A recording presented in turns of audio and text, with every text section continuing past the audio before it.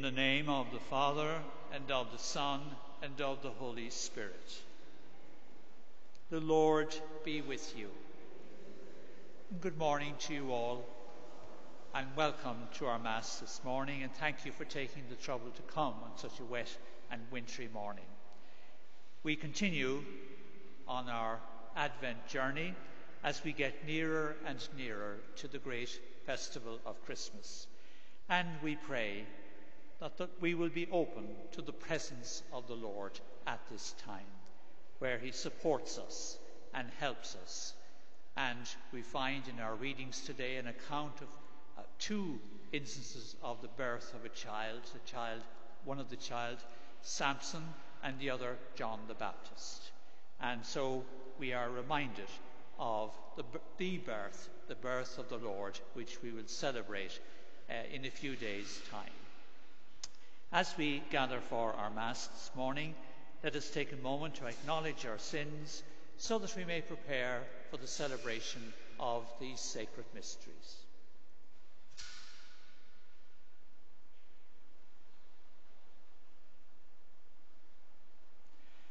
Lord Jesus, you came to gather the nations into the peace of God's kingdom. Lord, have mercy. You come in word and sacrament to strengthen us in holiness. Christ, have mercy. You will come in glory with salvation for your people. Lord, have mercy. And may Almighty God have mercy on us, forgive us our sins, and bring us to everlasting life. Let us pray.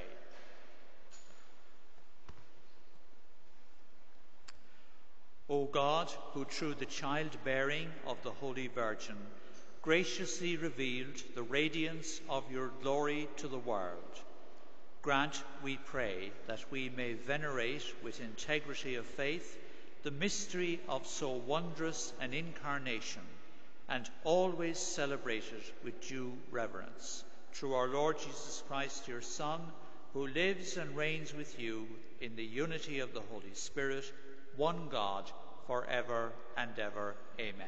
Please be seated now for our readings.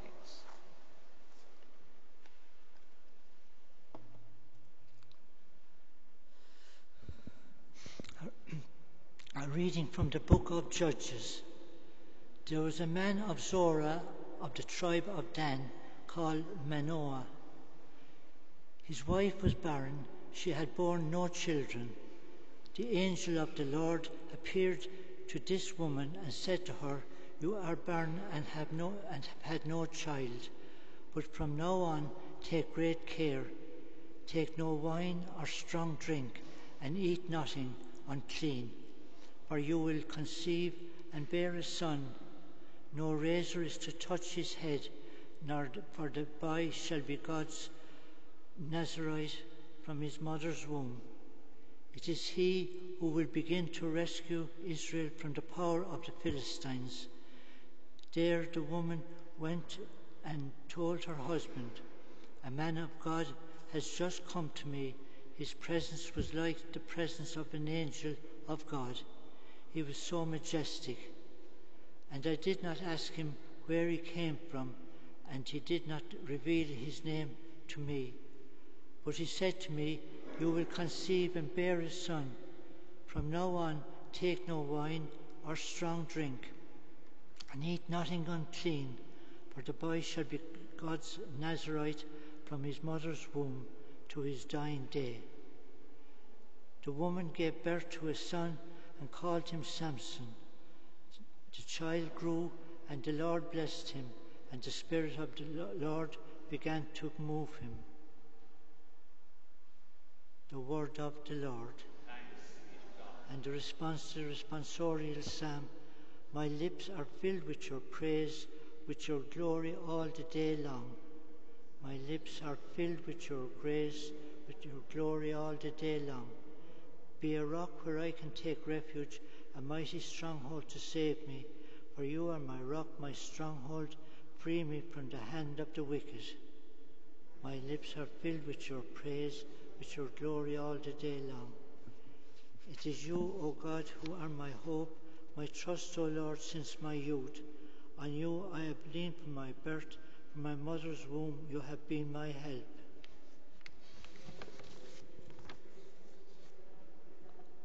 I will declare the Lord's mighty deeds, proclaiming your justice, yours alone.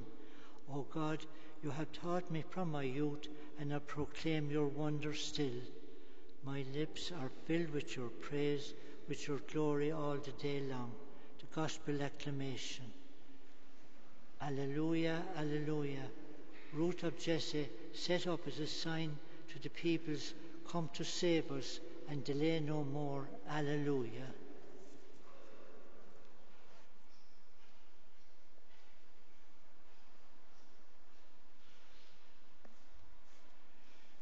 The Lord be with you. A reading from the Holy Gospel according to Luke. In the days of King Herod of Judea, there lived a priest called Zechariah, who belonged to the Abijah section of the priesthood.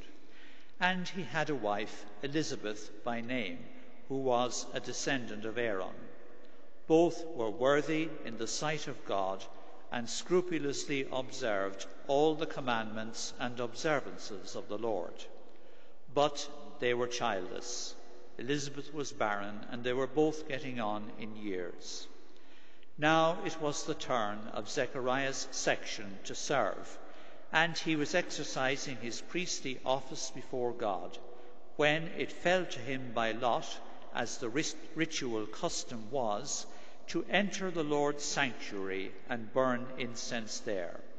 And at the hour of incense, the whole congregation was outside praying. Then there appeared to him the angel of the Lord, standing on the right of the altar of incense. The sight disturbed Zechariah, and he was overcome with fear. But the angel said to him, "Zechariah, do not be afraid. Your prayer has been heard. Your wife Elizabeth is to bear you a son, and you must name him John. He will be your joy and delight, and many will rejoice at his birth, for he will be great in the sight of the Lord.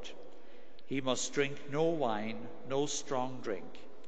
Even from his mother's womb he will be filled with the Holy Spirit, and he will bring back many of the sons of Israel to the Lord their God. With the spirit and power of Elijah, he will go before him to turn the hearts of fathers towards their children, and the disobedient back to the wisdom that the virtuous have, preparing for the Lord a people fit for him." Zechariah said to the angel, "How can I be sure of this? I am an old man, and my wife is getting on in years." The angel replied, "I am Gabriel, who stand in God's presence, and I have been sent to speak to you and bring you this good news. Listen, since you have not believed my words, which will come true at their appointed time, you will be silenced and have no power of speech until this has happened." Meanwhile, the people were waiting for Zechariah and were surprised that he stayed in the sanctuary so long. When he came out, he could not speak to them, and they realized that he had received a vision in the sanctuary, but he could only make signs to them and remained dumb. When his time of service came to an end, he returned home. Some time later, his wife Elizabeth conceived, and for 5 months she kept to herself. "The Lord has done this for me," she said, "now that it has pleased him to take away the humiliation I suffered among men." The Gospel of the Lord. We pray for the needs that we have at this time. We pray especially for all our families, our neighbours, and our friends. Lord, hear us. We pray for all who are sick at this time, especially those suffering from the virus. May the Lord bring them the healing that they long for. Lord, hear us. We pray for all our youngest children, our infants especially, keeping in mind the two readings now that highlighted the birth of a child. And of course, this in turn helps us to look forward to the birth of Jesus himself. Lord, hear us. We take a moment now to include any particular special intentions that we might possibly have this morning.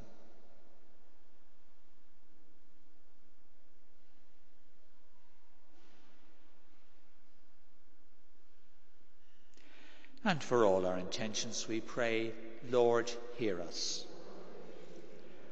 Lord our God, be with us in all our undertakings this day, and be pleased to grant what we ask in prayer, through Christ our Lord. Amen. Please be seated now.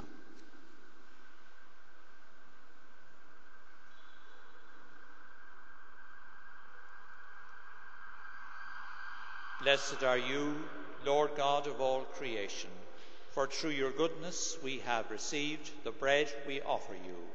Fruit of the earth and work of human hands, it will become for us the bread of life.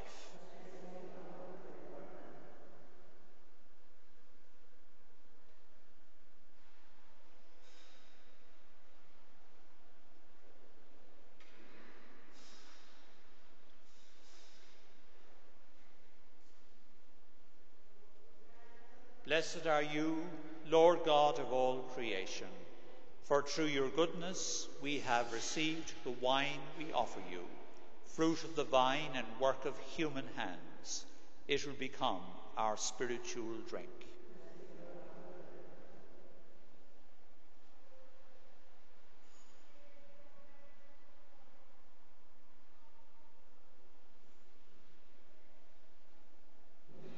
Let us now pray that my sacrifice and yours may be acceptable to God, the Almighty Father.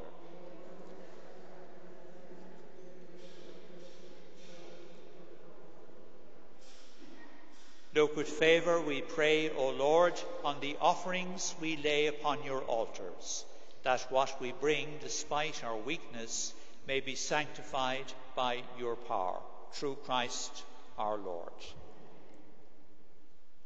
The Lord be with you. Lift up your hearts. Let us give thanks to the Lord our God.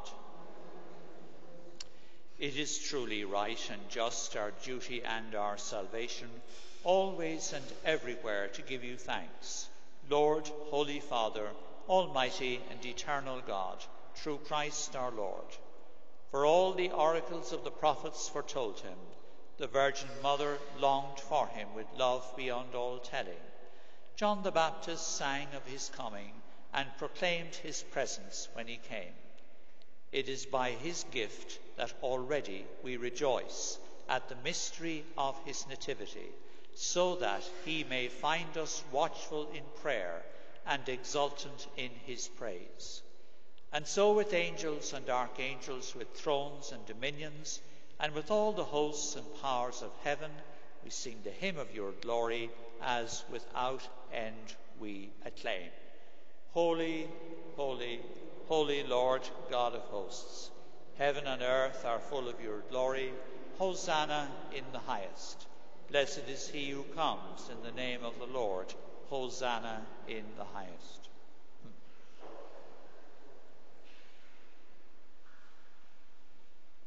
You are indeed holy, O Lord, the fount of all holiness.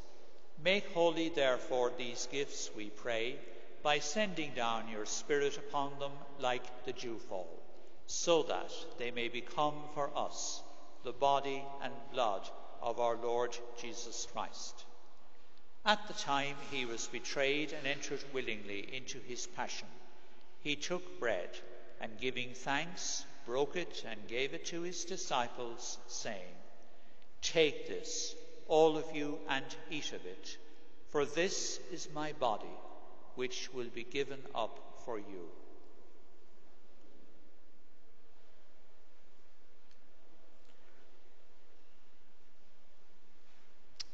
In a similar way, when supper was ended, he took the chalice, And once more giving thanks, he gave it to his disciples, saying, "Take this, all of you, and drink from it, for this is the chalice of my blood, the blood of the new and eternal covenant, which will be poured out for you and for many for the forgiveness of sins. Do this in memory of me."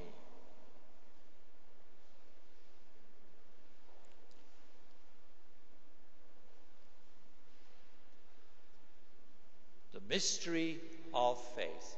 When we eat this bread and drink this cup, we proclaim your death, O Lord, until you come. Therefore, as we celebrate the memorial of his death and resurrection, we offer you, Lord, the bread of life and the chalice of salvation, giving thanks that you have held us worthy to be in your presence and minister to you. Humbly we pray that, partaking of the body and blood of Christ, we may be gathered into one by the Holy Spirit. Remember, Lord, your church spread throughout the world, and bring her to the fullness of charity, together with Francis our Pope, Brendan our Bishop, and all the clergy. Remember also our brothers and sisters who have fallen asleep in the hope of the resurrection, and all who have died in your mercy. Welcome them into the light of your face. Have mercy on us all, we pray, that with the Blessed Virgin Mary, Mother of God, with the blessed apostles, and all the saints who have pleased you throughout the ages, we may merit to be co-heirs to eternal life, and may praise and glorify you through your Son, Jesus Christ. Through him, and with him, and in him, O God, Almighty Father, in the unity of the Holy Spirit, all glory and honour is yours, forever and ever. At the Saviour's command, and formed by divine teaching, we dare to say, Our Father, who art in heaven, hallowed be thy name. Thy kingdom come, thy will be done on earth as it is in heaven. Give us this day our daily bread, and forgive us our trespasses, as we forgive those who trespass against us. And lead us not into temptation, but deliver us from evil. Deliver us, Lord, we pray, from every evil. Graciously grant peace in our days, that by the help of your mercy we may be always free from sin and safe from all distress, as we await the blessed hope and the coming of our Saviour, Jesus Christ.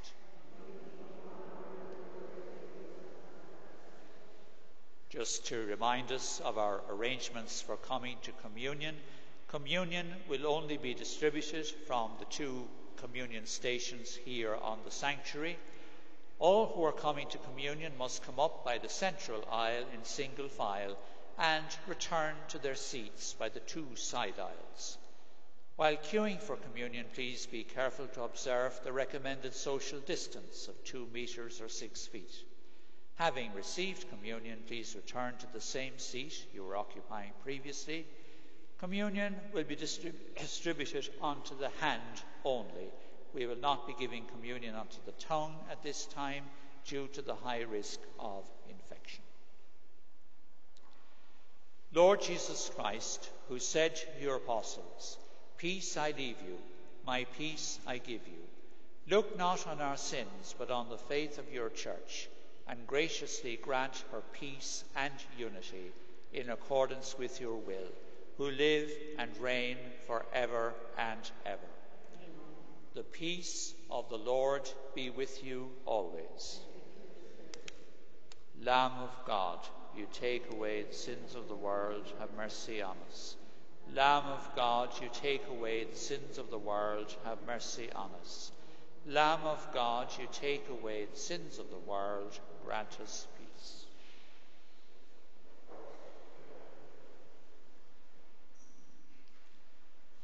Behold, the Lamb of God. Behold, who takes the sins of the world. Blessed are those called to the supper of God. Lord, I am not worthy should enter under my roof, but hear the word, and all shall.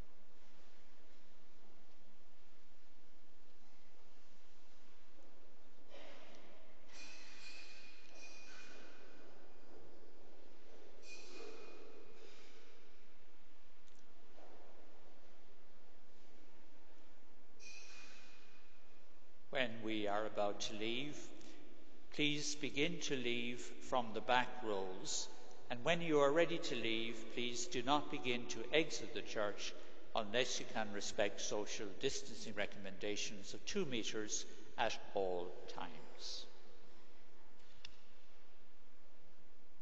there's a notice about Masses for Christmas. There are still some tickets available for the 10:30 p.m. Mass on Christmas Eve and for the 7:30 a.m. Mass on Christmas Day. So for the evening Mass at 10:30 on Christmas Eve and the morning Mass at 7:30 on Christmas Day, some tickets are still available. All our other Masses, however, are fully booked. Let us pray. As we give thanks, Almighty God, for these gifts you have bestowed, graciously arouse in us, we pray, the desire for those yet to come, that we may welcome the Nativity of our Saviour and honour it with minds made pure, through Christ our Lord. The Lord be with you. And may Almighty God bless you, the Father, the Son, and the Holy Spirit. Let us go now in peace to love and serve the Lord.